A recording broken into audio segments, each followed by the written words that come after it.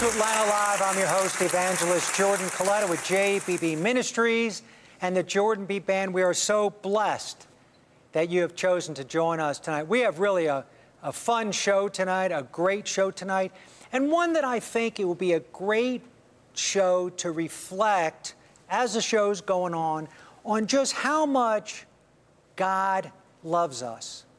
You know, sometimes we get so busy we kind of forget that. But think about it. We have a God that loves us immeasurably. It's so big you can't even get a number on it. It's that wide. It's that deep. Has no limits. None. There is no limit. The Lord would not. There's nothing that would keep the Lord from expressing and giving His love to us. There's none. There's no boundaries. There's no conditions. He loves us beyond anything.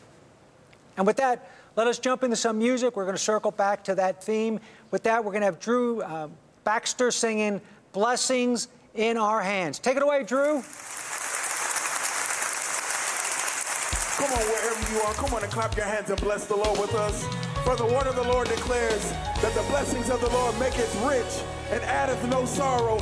And we also know that we celebrate the greatest King of all time, because this is a year that we're running with blessings in our hands. Hallelujah. This is the year to run with blessings in our hands. This is the year to run with blessings in our hands. This is the year to run with blessings in our hands. This is the year to run with blessings in our hands. Everybody say yeah.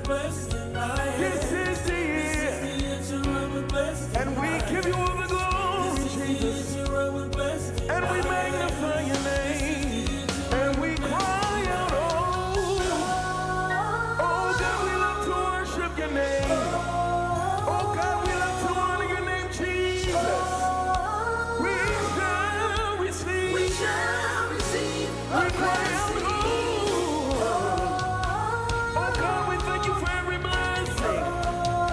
Oh God, we thank you for every miracle, yeah, yeah. We shall receive our blessing. We shall receive a blessing. Out this is the year.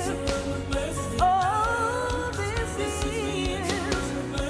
This is the year to rise with blessings in our hands. For you are a miracle worker. You are a great Jehovah and a firm foundation. This is the year. Everybody say yeah. We cry out, we cry out, yeah. Oh, we shall receive a blessing. We cry out.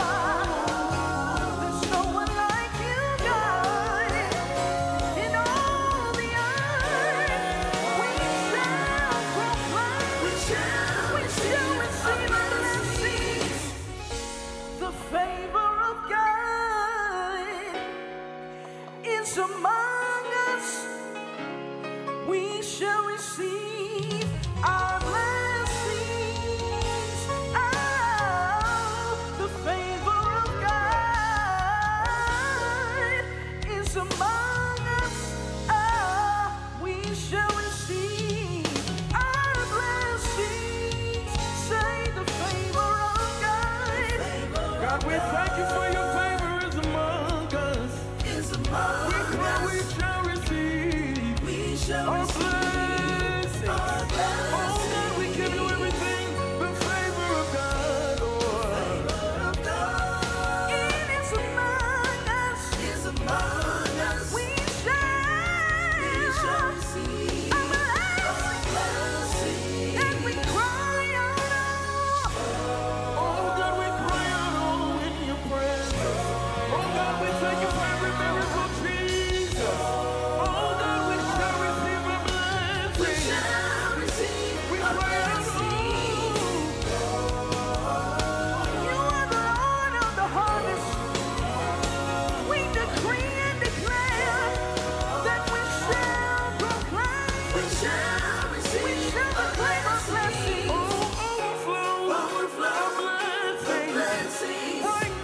right now. We decree and declare, we claim overflow, overflow, the blessings. Right now, everybody shout it out and say overflow, overflow, the blessings. Right now, we decree and declare overflow, overflow, the blessings. Right now, say right now, right now, right now, right now, right now, miracles, healing, signs, and wonders. It's coming, it's coming, right now, right now, right now, right now, right now, right now. Oh God, we thank you for every miracle and blessing. For we know that you're gonna do it again, Jesus. For you've done it time and time again. We shall receive a blessing. Come on, right wherever you are, just begin to worship the Father, because we're running with blessings in our hands, and we decree and declare every miracle and every healing shall come to your life, because the favor of the Lord rests upon your life, and we give you glory, and we magnify your name, Lord. We're running with blessings in our hands.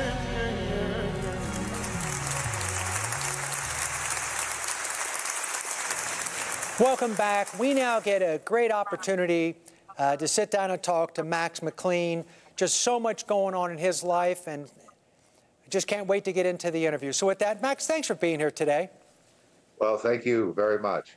Oh, our pleasure. We're so glad to have you as part of the program. You've got so many interesting things that you've done, and I hope we can get into your portrayal of C.S. Lewis. Just such a fascinating individual, and love for you to kind of give us some insight about that role and the person himself and all that. So wherever you'd like to start would be great with us. Well, sure. The film is we were talking about the film we just did, C.S. Lewis, The Most Reluctant Convert, and it's an origin story about perhaps the most influential Christian writer of the past 100 years. The film is told by an older C.S. Lewis coming alive in his memories to tell of his conversion from hard-boiled, atheist, vigorous debunker of Christianity to becoming a full-orbed, repentant Christian.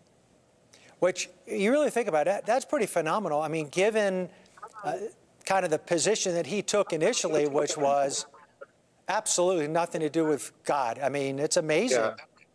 Yeah, he fought it. He thought he wanted to debunk it. He thought Christianity was a myth like other myths, and a lot of things contributed to that.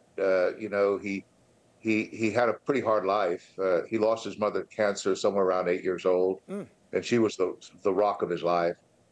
He had an estranged relationship with his father that he never was ever rectified.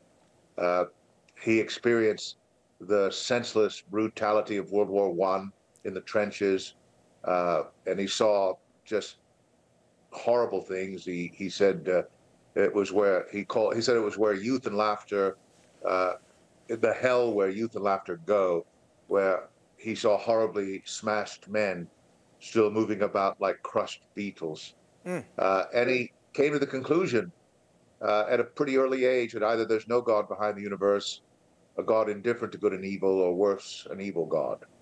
And that was his starting point on his road to Christianity. That's absolutely amazing when you really think about it. Now, from his influence, the things that influenced him, can you talk a little bit about that in terms of, how do you go from that position, of the view on faith to where he ended up? Yeah. Well, there's a lot of things to say about that.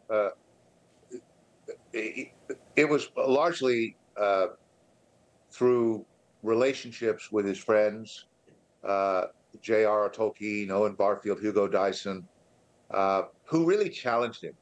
I mean, they were friends, but they challenged each other. They weren't sentimental about it, and he mentions in one of his biographies that his argument against God was that the universe was so cruel and unjust, and he came to that position because of his own experiences.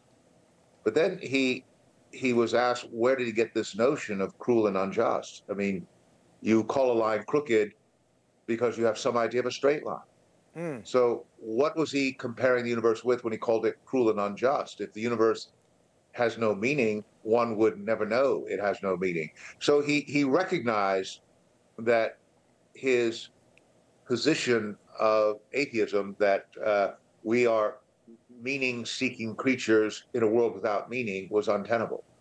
So that was the starting point, and then from there, you would have to say the hound of heaven really came after him.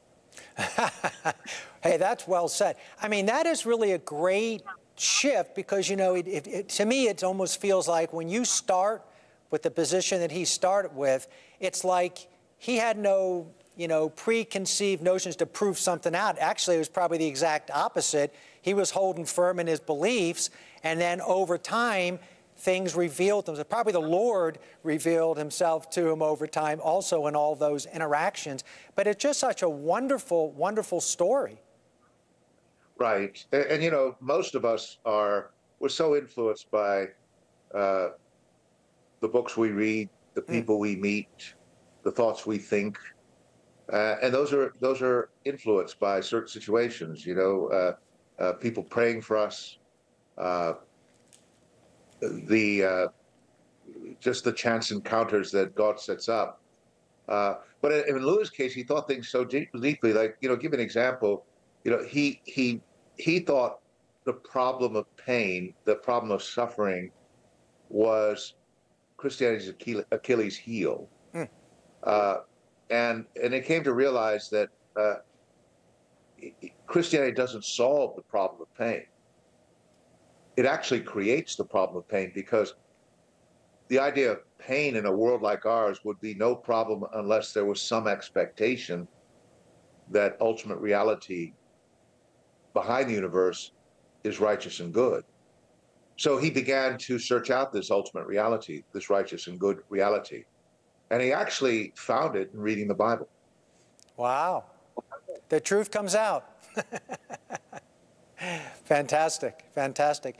I also wanted to ask you, I mean, obviously this is an awesome topic for our times, because it seems like today, you know, when individuals who aren't close to their faith, or they're looking just to grow their faith, you know, they can be influenced from a lot of different perspectives or different vehicles, avenues, etc. The fact that he came from where he did from a belief standpoint, it would seem to me that that holds a lot of street credit for people trying to latch on to a perspective. What do you think about that? I think that's right. I do. You know, we live in a very skeptical age. You know, this is called a postmodern age, which means that there's no grand narrative. There's only small narratives that people use to gain influence, to gain power, you know, to motivate people to their own position so that you can somehow control them. So when people talk about controlling the narrative, it's a way in which to try to influence people to your position. And so what that does is it leaves people in a very skeptical place. And what Lewis did, Lewis tried to move things beyond that to an objective place, to try to find where is there common ground that we can say this is right, this is wrong, this is true, this is not true, and then build from there. And that's what gives him so much credibility, because in his books, what makes his book so satisfying is that he is responding to the questions, he's giving answers to the questions people are asking, not going to separate questions. He's listening and responding to that question. And most of them have to do with the problem of evil, problem of suffering. And he always says it's about alternatives. You know, there's no demonstrative proof for anything. You know, there's no demonstrative proof for the existence of matter or the honesty of your oldest and dearest friends. You just have faith that one is more probable than the alternative, and that's what faith is: generosity, which trusts what is already known on reasonable ground. And so when you put things in an either-or perspective and have people make a choice, it becomes much more clarifying, and that's what Lewis did. Yeah, wow. Well said, very well said. How did you feel personally when you got involved in this project? What were the thoughts that you had when you first found out of your role in this? Well, you know, I was part of the production team, so you know, I wrote the original script that was made into a movie. So there was the screenplay was based on my original stage play, and so I was kind of involved in every step of the way. I thought the film, you know, one of the great things about film compared to theater is it opens things up. You know, on stage, and we're on stage all the time. We're a theatrical company. Before we're a film company. Now we're both. With stage, you have one actor on one set in this particular case, and film opened it up to you have 18 different locations in and around Oxford. You have 15 actors, 3 different actors playing Lewis. One is a young man, one is as a boy, and one is an older man looking back. You have actors playing Tolkien, his mother and father, his great teacher Kirkpatrick. And so you had 190 extras, 270 costumes. So you really open it up into something pretty significant. Yeah. And that's really exciting. Well, that's a great perspective, because you didn't just walk in cold. You had, of course, a great experience, you know, from the theater side, but then coming into the film side, and now all of a sudden, to your point, you have all kinds of new variables that you can use as tools to best tell and play out this fascinating man's life. Oh yeah, it really opens it up. It's you know, it's so expansive. Film is so expansive, and it's also much more subtle than theater. Theater, I mean, I love theater. It has tremendous impact, but the subtlety of film really allows you to tell a story in a much different way. Yeah. Well, I know we have just a great opportunity here with our audience just to kind of get to know you a little more and all. Obviously, you're very accomplished. What do you say to people to encourage them? I mean, obviously, getting into film, getting into theater, I mean, it can be very rugged. So any perspective or guidance to kind of the budding person in the midst of either getting into it and questioning, hey, you know, is this where I should be? What would you say to them if they were sitting in front of you today? Yeah, well, obviously, you'd have to know them a little bit and what perspective they come from. But you know, ultimately, does God open doors? You know, and that usually comes from, are you being encouraged? Are you being affirmed in your small circle? Whereas the Lord's opening up larger circles of influence. You know, it all begins small and it grows, and it takes time, and it takes patience, and it takes hard work. You know, one of the things I find, like I live in New York, and there's a lot of actors that are tremendously gifted, but there's 2 kinds of talents that you need. You need the art talent, the craft talent, and you have to work at that very, very hard. But you also need the stick-to-itiveness talent, the ability to take rejection, the ability to go to 100 auditions, knowing that it's a numbers game. If you go to 100, you get 10 callbacks, you get 1 job. That takes a lot of energy and ambition and real belief in yourself, and it becomes a calling. So what tends to happen is people that don't have that tend to fall by the wayside, you know, and there's nothing wrong with that, because it's not for everybody. It's a tough life. Lots of unemployment. You know, people think you make a lot of money. You actually don't. Very few people make money. I'm a member of the Actors Union. There's like 150,000 members. Less than 1% make a living that is, you know, that you can really have. That tells you what the numbers are like. So it's a tough business, but those who have the gift, the stick-to-itiveness, they make it. Well said. Great input. I was thinking as you were describing that, you know, being supported in that role of you know, being an actor and so on, kind of parallels faith. Because in faith, if you're not careful, if you don't surround yourself with, I know I'm preaching to the choir, but just for a moment, before we wrap up, you know, with faith, if you don't stay around like-minded people and be supported and encouraged and all, you could find yourself taking a severe turn. And similarly, absolutely. I think what you're saying is the same exact thing holds true here. So I just want to tell you, it is such a delight to spend a few minutes with you, get the audience to know you better. And also, of course, I love the topic. I love the fact that you know, your personification in this movie really helps others look at faith from another angle. And with that, I want to tell you, thank you so much for being here today. Thank you very much. Our pleasure. Wow. And with that, we'll be right back. Come on, wherever you are, come on and celebrate the Lord with me. For we have the victory in Jesus, and we come to sing praises to your name.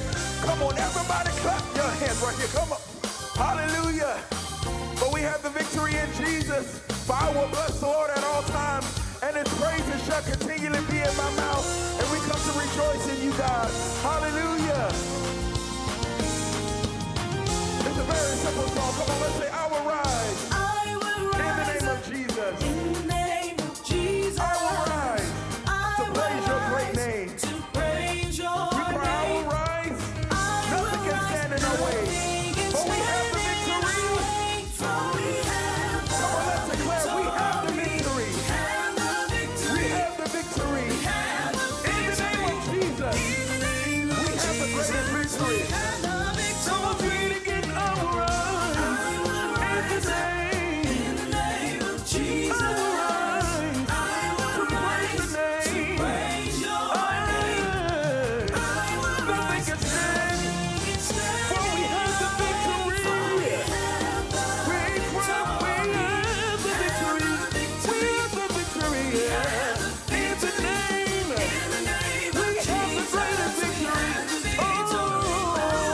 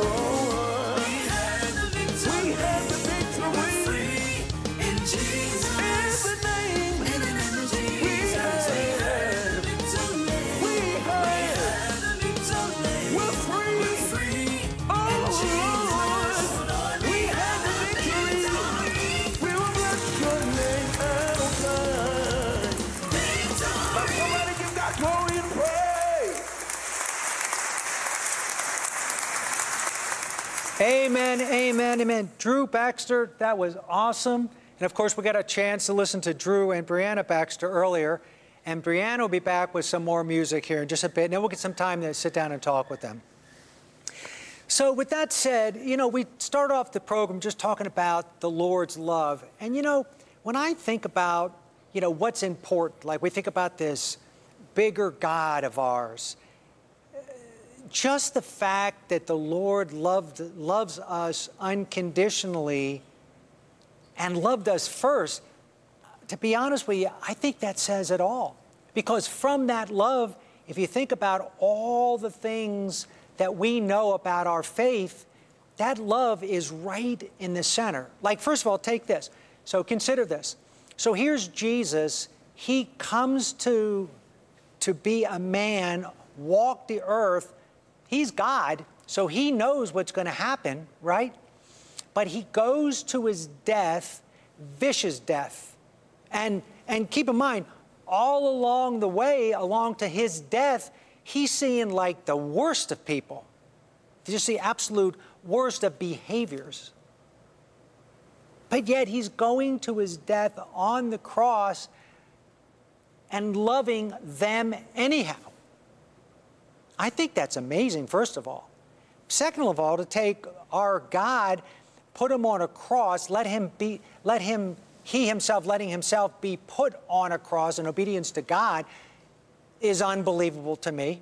And then finally, why did he do that? He did it because if he didn't go to his death, then our sins wouldn't have been absolved and we couldn't have had eternal life. That's pretty strong. And so when you think about that here's God who is the top of the food chain for us, loving us without conditions, without limits, and yet at the same time, sometimes we don't really, I think, recognize how powerful that is. Maybe deep down, I think we know it, but you know, when you think about how do we best understand that? How do we deal with that? And I think the key for us first is to understand it from its origin, right? Romans 5:8 says, "But God demonstrated his own love for us in this: while we were still sinners, Christ died for us." So we already know that that's an anchor point.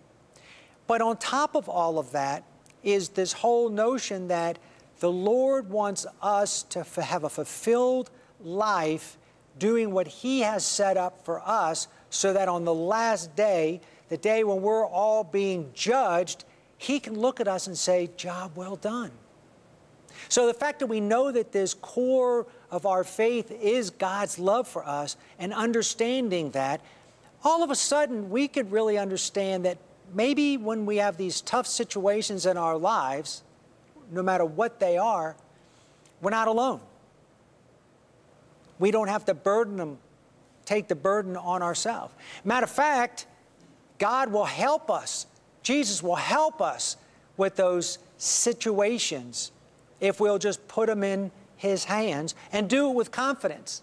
And you might say, "Jordan, I don't know how to do that. I've never done that." And I would tell you, if you haven't, or if you don't do it regularly, you're missing out. And I say that with all love. What I really am saying is, I'm encouraging you to please do it more than ever before, because our God, our Jesus Christ, the Lord, wants that from us. Matter of fact, I really believe that when he sees us doing that, it supports our love for him. That we trust these situations that could be very, very dear to our hearts. Sometimes they're make or break situations for us. They're things that we wouldn't entrust to just anybody. But I think the Lord calls us to say, you need to understand this love that I have for you is so unbelievably strong, you can bring anything to me. I think if the Lord was sitting here right now and we were getting that information from him, we'd hear that loud and clear. We'd hear him tell us that, listen, there's nothing you can do to drive me away. I think we would hear, my love for you is immeasurable. It is so strong, it's beyond belief. There's nothing you can come to me with that I'm not going to take care of. And I think for us, that really is a victory. Because, you know, this world can get pretty complex and pretty crazy. And sometimes it seems like it can get kind of so out of control that there doesn't seem to be rhyme or reason. I think the great thing is the rhyme or reason really is God's love. It's amazing. And I think the amazing part is we get to have that love, and there's really nothing we had to do for it other than be a child of God, to invite it in, invite His love into us. And so I think that's a great reflection for us tonight, right? To let our day to day be about Jesus Christ, reflecting on His love, praying the Holy Spirit into our hearts, accepting Him just without, in our minds, unconditionally. Let Him into every part of our lives. Because at the end of the day, that is what the Lord is looking for from us. And you know what? Our lives get better when we invite the Holy Spirit in, when we unconditionally love the Lord back. I think it says a lot. And I think the Lord Jesus Christ loves it, loves it, loves it. Amen? Amen. Well, we're going to get a chance here to hear from another song with Brianna Baxter, a couple songs actually, and then we'll get to sit down with her and Drew and get to know them a little better. And with that, Brianna Baxter's going to sing Help Me to Surrender. You're up, Brianna. God, we want to surrender all to you. We want to surrender our will, our way, our agenda for His. So we bless your great name, God.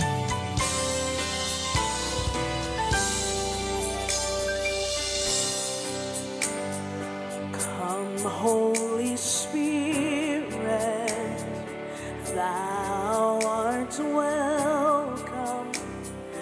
Thou art welcome in this place. We need your touch. Breathe fresh upon us.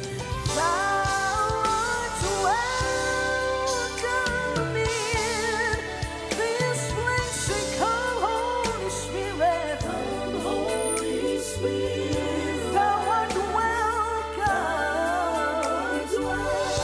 Thou art welcome.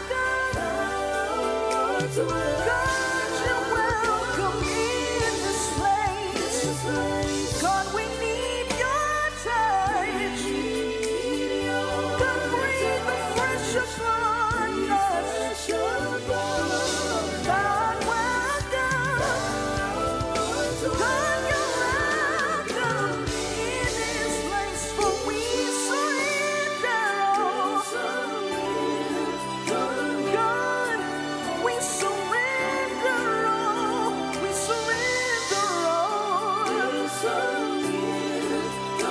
God, we surrender our will and our way for yours, oh God. We surrender all. We need your heaven. We surrender. Hey, God, we are patiently waiting just for you. God, we are desperate and hungry, God, for you. Oh Lord, we are patiently waiting just for you, oh God.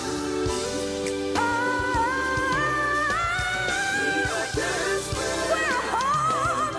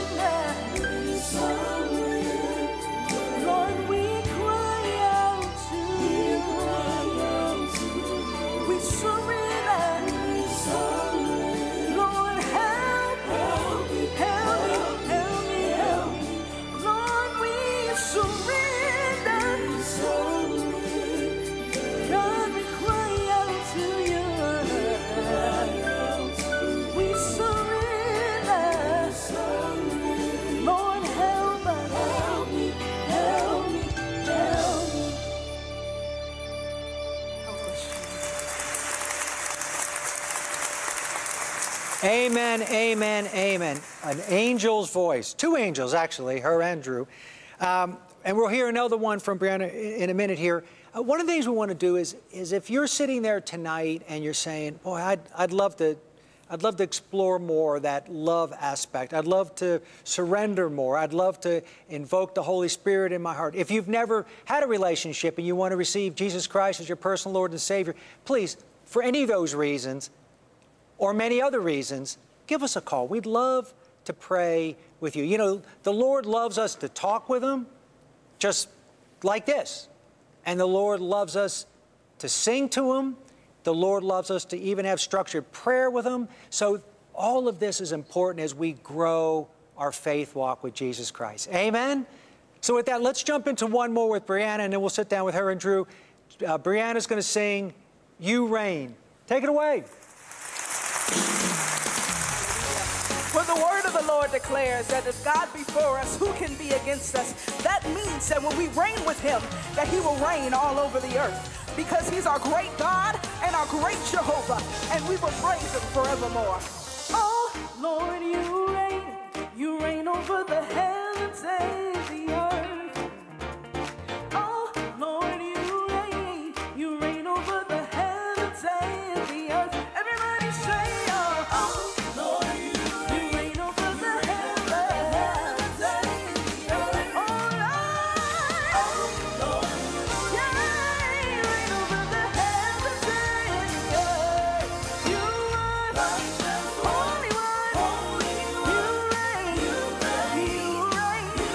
You are the Sovereign One. Oh, Lord.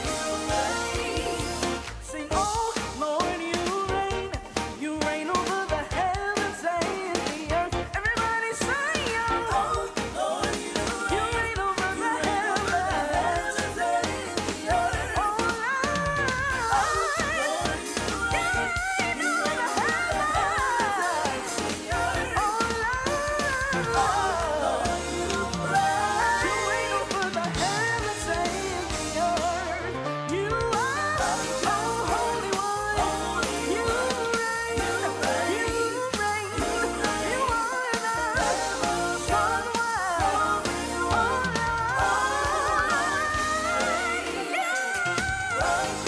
Holy One. You reign. You are the Sovereign One.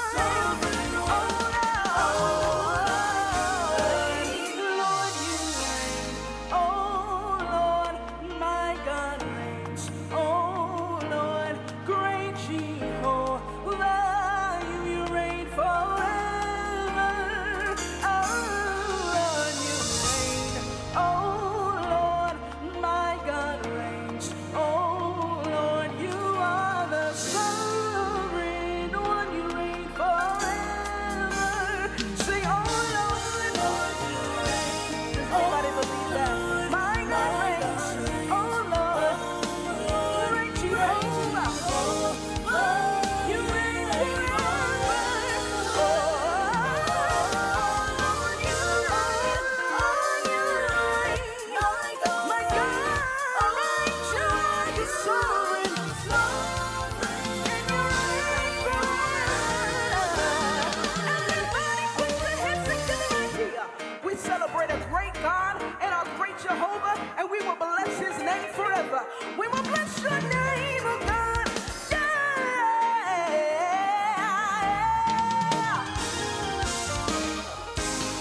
Jehovah, you reign. Jehovah, you reign. We serve a great God. Yes, we do. We serve a great God. Everybody lift it up. Jehovah, you are Jehovah. And we serve a great God.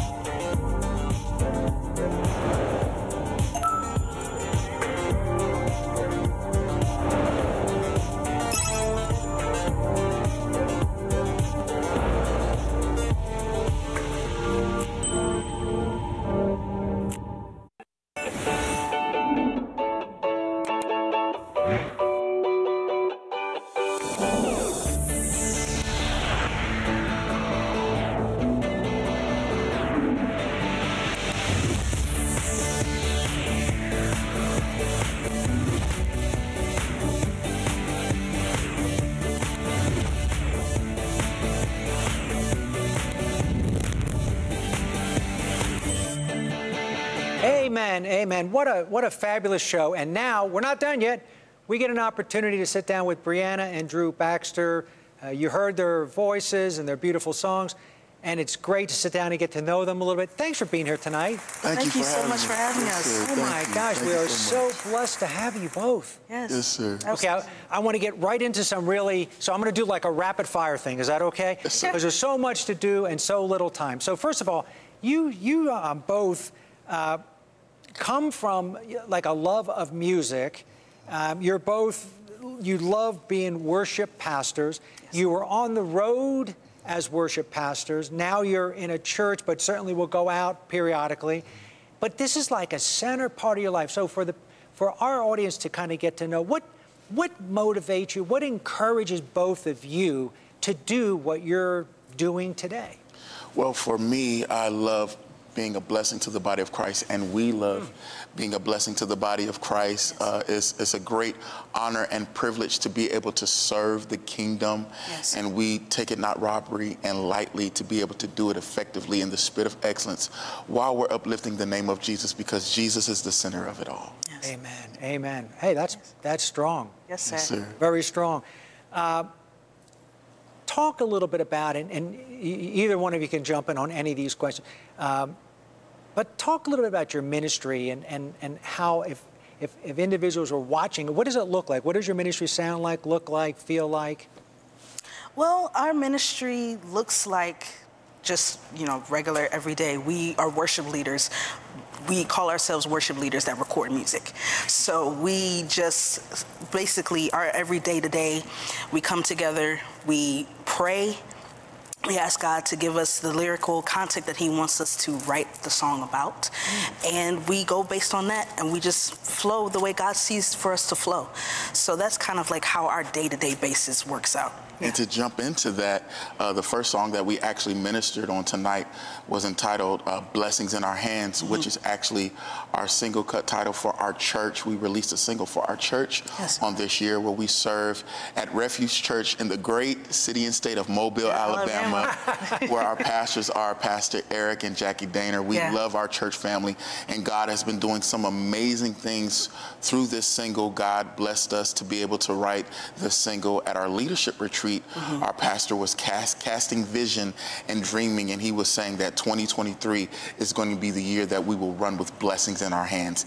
And God gave us the lyrical content to be able to release it and be able to be a blessing to our local body, to our church, and to the world. Wow.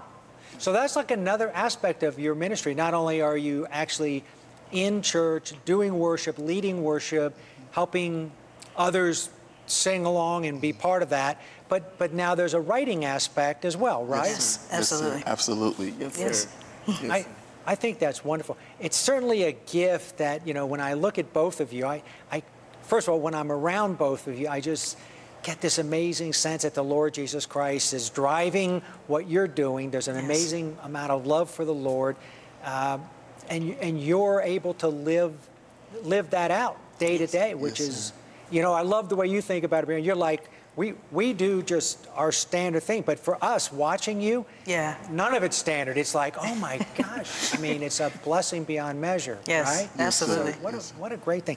So I know that you both made a personal choice to do this. Yes. I mean, you didn't just do this for a job. You did this because you want to serve God, as you mentioned before. For our audience to kind of get to know that, like to know how it felt when you got encouraged by the Lord to take this direction. Any insight on how that worked in either of your lives? For me personally, one of the things that God was dealing with me about when I was doing ministry, God would give me songs to write, and now, quote unquote, in today's time, we have the title of recording artist, and I have the saying of, I'm just a worship leader that records music. God gave me the gift to write songs. And I'll always encourage other worship leaders to always choose presence over performance. Because at the end of the day, God is the one that's getting the glory. It's not about us, it's about him. We decrease so he can increase in us. And we're so grateful that we're able to help upcoming worship leaders, to guide them, to steer them in the right path, way of righteousness, to be able to lead effectively, but not only lead from the stage, but also live what they sing about behind closed doors when nobody is watching. Yes. Oh, that's interesting. Yes. I guess that's a slippery slope. It could be a slippery slope if you allow the popular, I mean, let's face it, you're looked up to from people, and I'm sure in the congregation, and you're like, no, don't look up to me, look up to the cross. Matter of fact, don't put me in that equation other than I'm just here to help guide the songs, which I know the Lord's using you for way more than that. But I mean, I think what you're saying is there's this whole dimension of how do we maintain humility, because that's what the Lord's looking for. Look, he can strip any of these gifts away in a second, right? Yes, absolutely. But you're taking the opposite approach. You're like, no, I'm going to honor these gifts. And I'm going to, you said it earlier, I'm going to decrease so the Lord can increase. Yes, absolutely. Because worship is a lifestyle. We live the life that we sing about. So it's not for show, it's not for, like he said, it's not for performance, because we truly live out what we sing. And we practice on our daily individual devotions. We practice on being in the presence instead of doing performance. So. Oh, very, very good, very good. That's interesting. That's really interesting. It's also interesting, by the way, that before you all got married, you were both doing music, and then got together and just kept going. The Lord obviously decided he wanted both of you together, clearly. Yes, sir, absolutely. Right? Yes, sir. Because you don't just come up with that combination out of the blue. Yes, sir. It's amazing what God will do when you stay prayerful and you are specific of what you're asking God. Before I met my beautiful wife, I told God, I said, God, please bless me with a beautiful woman that is upstanding and righteous in you, but not only can we live life together, but we can do ministry together while we love each other and doing life together. It has been a great honor to be able to serve with my wife, because we are a team. We are a team couple. We are a power couple. We have a saying that family members call us back home. They call us the Baxter Effect.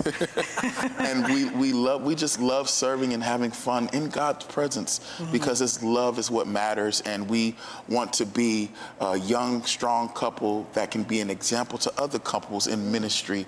Because not only are we working physically, we're working spiritually, and a lot of times the enemy tries to play mind games with our thoughts to make us believe that we're not good enough. But when God places you and He calls you, you are good enough. And I'm grateful to have a strong woman by my side to be able to do the works of the Lord. Yes, absolutely. Wow. Well said. Well said. That's encouraging, by the way. Yes. It's also a great tie-in back to what that we were talking about earlier about the Lord's love and how He loves us so much, and He wants us to bring our needs to Him. And I'd imagine, Drew, before you guys met, that I would imagine that you were crying out to God for those things. And I think a lot of us, whether it's love or it's a situation that it's just a crazy situation, it's got to get fixed or whatever, something we can't fix on our own. What I think is a great insight is how you put it in the hands of the Lord. Obviously, you couldn't do it just by yourself, but more importantly, you stepped in faith, just like we're talking about tonight with the audience, how we need to encourage one another to step out in faith, put those needs in the hands of the Lord, then step back and trust that the Lord has it, and guess what He delivers? Brianna. Yes, like our pastor, he says all the time to me, my wife, relationship is the currency to the kingdom. And we believe that relationship is a big part of reaching even the lost, because relationship is the currency to the kingdom. Without great relationship, it's hard for us to be able to even walk out our purpose, because relationship is the greatest tool to the currency of the kingdom. I can see it. Yeah, that's awesome. Well, that's a beautiful, beautiful story, and a beautiful example for all of us to see, whether it's love, a problem, someone that you have in your family or a friend that has a need, whatever, that as you lift these up in these needs in the hands of the Lord Jesus Christ, He's going to deliver, and you're going to see fruit that is beyond what you could even have imagined. Is that fair to say? Yes, sir. absolutely. Yes, sir. You yeah. probably see that on the road too with people who get delivered and they put their whole heart and lives in the hands of the Lord, and all of a sudden they're a changed person. You come see them 6 months later, you wouldn't even recognize them. Yes. The ultimate goal for us is salvation. Yes. It touches me and my beautiful wife's heart to see lost souls come to Christ, because salvation is the ultimate goal. Yes, that's the ultimate goal. We love to see people, we have people come to us all the time saying how much our music and our ministry has blessed them. And our ministry, you know, we want to live out what God is doing in the right now.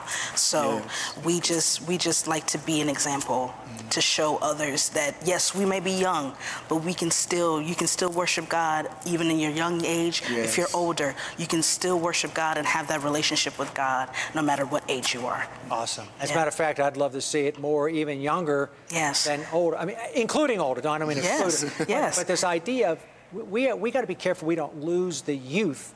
Because they never get exposed to the Spirit. They never get exposed to any of this, and all of a sudden, it's such a foreign concept to them that they may never gravitate to it, right? So I hear what you're saying. All right, I want to make sure we get to this before we have to end. I know we have individuals tonight listening saying, I want to know more about your ministry. I want to get some of your music. I'd love to even have you come out and do something with us. How do they get in touch with y'all? Well, you can follow us on social media. Me and my beautiful wife, we are on Facebook, we are on Instagram, we are on Twitter under the name of Drew Baxter and Brianna Baxter. We would love to be a blessing to the body of Christ, because we know that it's a privilege and an honor to serve, because God can use anybody. Yes, and absolutely. You can also get our music on all digital outlets. No matter where you get your music, you can get our music on all digital outlets. The songs that we sung tonight, Blessings in Our Hands, You Reign, We Have the Victory, and Help Me to Surrender is coming out on my most recent project that's going to be coming out later on in this year. So you all be looking out for that. Please. Absolutely. Yes. That's great. Yes, sir. So I want to just tell you, I mean, I receive just the love and the blessings of the Holy Spirit that I know is right here. Yes. And I just want to tell you, what you're doing, you know, living the life that you're living, bringing the Lord to so many people, making it about the Lord, not getting hung up. So many good, strong messages for us, not getting hung up and thinking it's about us. It is absolutely a true blessing. Yes. And I want to say thank you for being here tonight. Thank you so much for having us. Yes, thank you. Wow. Well, I hope that tonight that we've encouraged you and your faith and our faith together, that maybe it took it up just a little bit. And hopefully after the program tonight, it'll take it up even more. And we pray that the Lord Jesus Christ blesses you and keeps you. Amen, amen, and amen.